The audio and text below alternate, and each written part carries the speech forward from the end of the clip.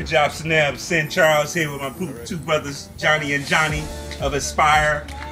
They have given me permission, with the Netaroos permission, to do this community garden. So I want to here to talk about it a little bit. We have some new additions. First and foremost, I want to introduce you to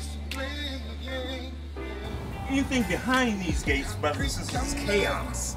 So we have to come through these gates. And once you come through the gates, the first thing you see is that Ankh. This is not a cross, this is an Ankh, brothers and sisters.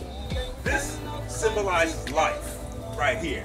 And what you see surrounding this garden is 360 degrees of life.